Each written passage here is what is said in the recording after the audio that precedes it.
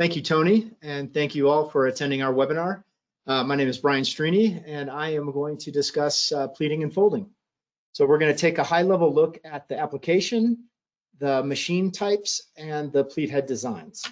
So from an application side of things, the pleat and fold process creates equal sections or pleats of a balloon. So you take an inflated balloon, place it into the pleat head then closes and creates those pleats. Typically, we're looking at between 2 to 8 pleats, and that is really dictated by the inflated balloon's diameter.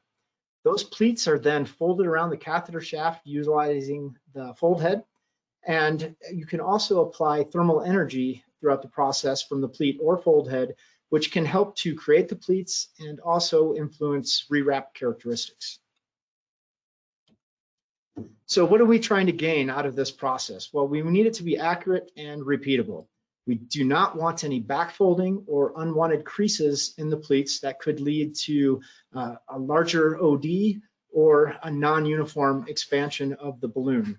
So again, those even pleats are going to provide us with that uniform expansion if it's just a straight angioplasty procedure, or if there's a stent placed on top of that balloon, it is going to allow that stent to be deployed uniformly.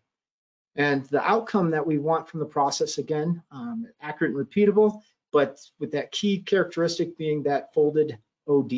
So we want that outside diameter of that folded balloon to be the same unit after unit with that smallest possible crossing profile.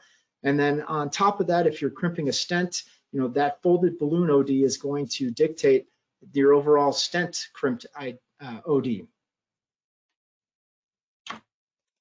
So machine selection, we have two basic types of machines, a pneumatic and servo. The pneumatic systems are going to utilize cylinders and air pressure to open and close the heads, and mechanical hard stops to control diameter.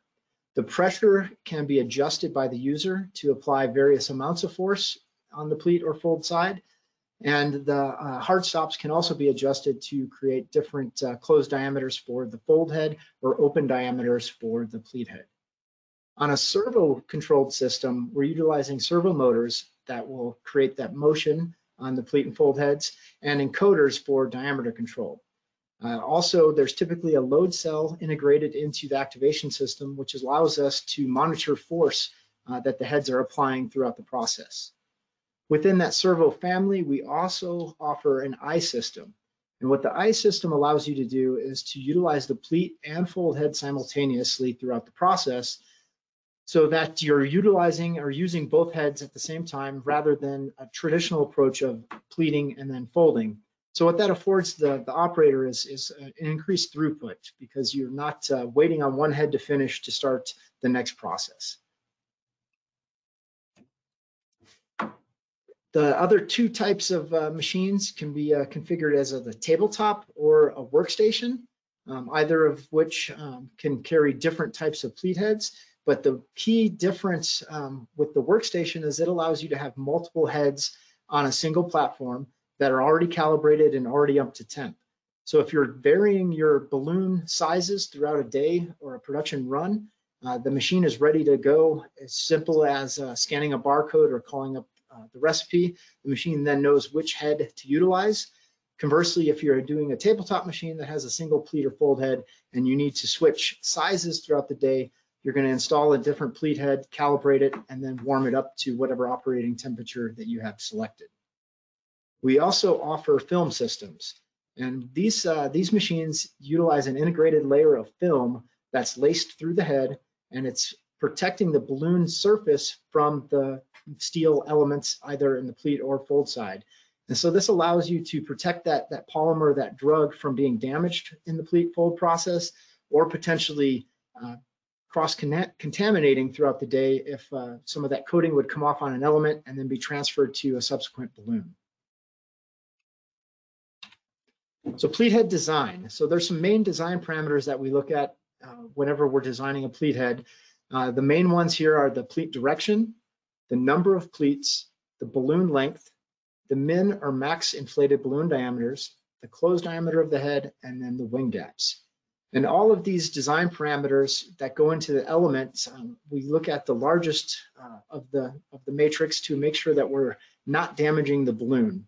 If the wing gap or close diameter is too small, you could pinch the balloon and create some pinholes or damage in that balloon. So we're always looking at the largest parameters to design to ensure that we have no issues with pinching or adverse effects throughout that process. And all these parameters are developed from the MSI balloon information sheet, which will be provided early on in the assessment process to the customer to fill out. So this is an example of the BIS and the different categories or parameters that we look to collect, and it can go upwards of 4 or more balloons depending on what the user needs to pleat and fold within their matrix.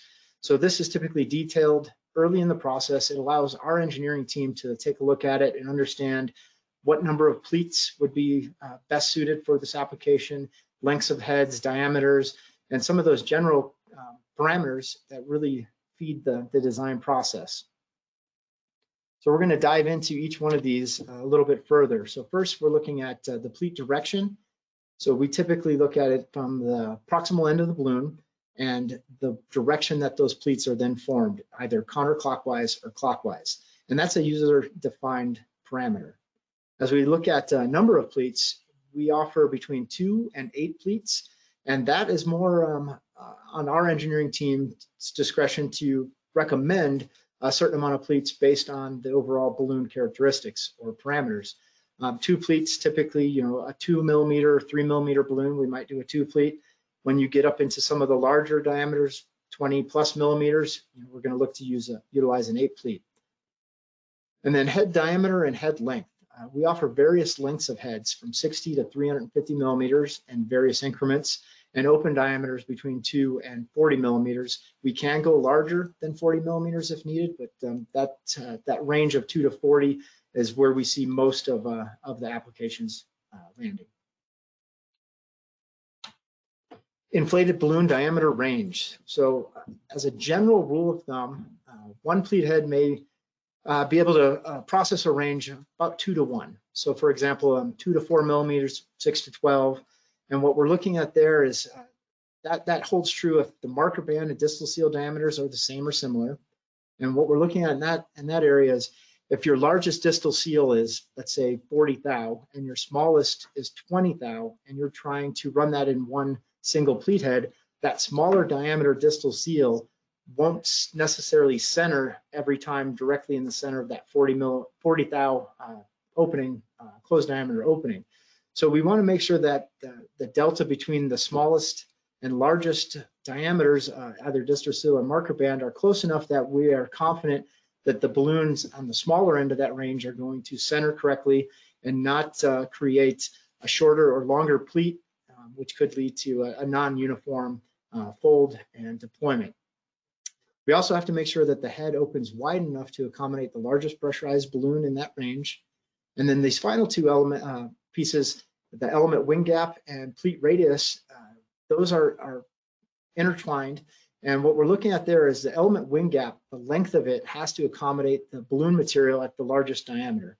So if you look at the top 2 images there, you can see how the 2 millimeter balloon extends about a third up that wing gap, whereas the 4 millimeter balloon goes pretty close to the end. The lower image there shows a balloon that's too large for that given pleat design, and it's actually extending past the end of the wing gap. And what that can do is it can create a backfold in that section, and if it goes too far past the end of the wing gap, it can actually be pinched by the hard stops between the elements and create a pinhole or some damage to the balloon.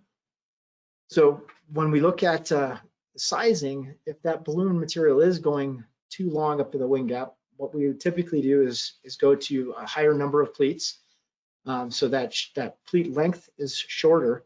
But then what that might do on your lower end of your balloon diameters is create a pleat that's very short. And that can be difficult to lie down in the right direction as it's folded repeatably. And that can lead to a backfold in that smaller pleat. The other area that we can look at is making the overall wing length longer, but typically the design that has to be created there, the angle at which the pleat leaves the root has to become a little bit straighter to allow that length of the wing gap to be longer. And as you straighten that section out, that shorter pleat in your smaller diameter balloons may not have that proper radius or geometry imparted in it, and again can lead to backfolding or bunching of the balloon in those smaller diameters. So we've talked about closed diameter a little bit on the previous slide. So this is a good example of what we're actually talking about, and it's the through hole that is seen as all the elements are closed down. So it's the diameter that's tangent to the elements at full closed, that red arrow that you see across there. And so as we look at the distal seal or marker band diameter, whichever is greater, we want to make sure that diameter through the closed diameter can accommodate those various sizes without pinching. If we land that tip of the element into the distal seal because it's too large for the closed diameter, it'll create witness marks or potential damage. And if the marker band plus double wall thickness is our largest diameter and we close down, the marker band can be pinched between the balloon material can be pinched between the element tip and the marker band, and again, potentially create damage in the balloon. So wing gap, another critical parameter for repeatable and optimal performance. Again, this comes from the balloon information sheet, and it's the distance between the two wing areas when the elements are at full close. That small red arrow you see about a third of the way up that left wing gap. And that design parameter is based around the thickness, the double wall thickness of the balloon. And typically what we see is that double wall thickness can be the greatest in that taper section of the balloon. So make sure as you're reporting that measurement that you're taking into consideration that taper thickness. So when we design this, we want to be able to close the pleat head as tightly as we can to that double wall thickness to create a very uniform and non-wrinkled pleat. But at the same time, we don't want to overclose and pinch that balloon material. So that concludes a high-level look at the process, the equipment, and the pleat head design. So we'll look to have questions at this point.